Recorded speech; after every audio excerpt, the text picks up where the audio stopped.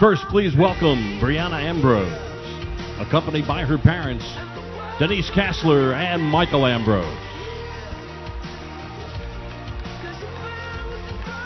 Welcome Joanna Clark, accompanied by her parents, Brian and Teresa Clark. Joanna is a 3-year team member with Woman. Please welcome Stephanie Stottle, accompanied by her parents, Ed and Christine. Stephanie's a forward from Newark, New Jersey, number 3, Desiree Simmons.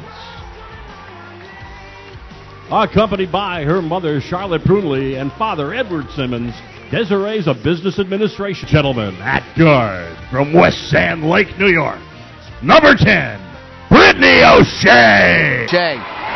O'Shea all the way to the basket and finishes, and Brittany O'Shea, the senior, with the game's first points. Beanie gets it back on the left side, looks for Dina Cola again, and that's 2 straight possessions, Beanie and Dina Cola, and go either. Hutchison in transition, kicks to Beanie for a 3, yes!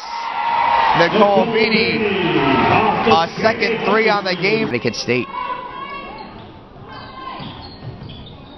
Polche, the inbounder, gets it right back and nails the 3. 18 points for Gabby Polche. Barrett gets it. Jumper off the dribble is good, and it's an and 1 for Stacy Barrett. We are back with tonight's player of the game, junior Gabby Polche. You get the win on your regular season finale, 75-67.